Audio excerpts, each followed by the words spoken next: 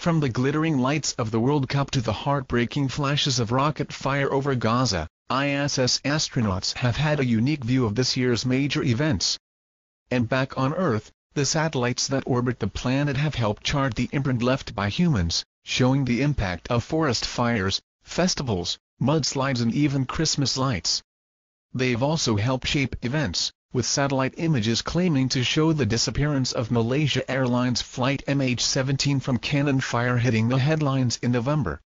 One of the most striking images of the year was taken in February by astronauts on the ISS, showing North Korea in almost complete darkness. The darkness of the isolated communist state is in stark contrast with the south of the image in which South Korea is shown bathed in light. Its capital city, Pyongyang, appears like a small island, despite a population of 3.26 million. According to NASA, the light emission from Pyongyang is equivalent to the smaller towns in South Korea. Coastlines are often very apparent in night imagery, as shown by South Korea's eastern shoreline. But the coast of North Korea is difficult to detect.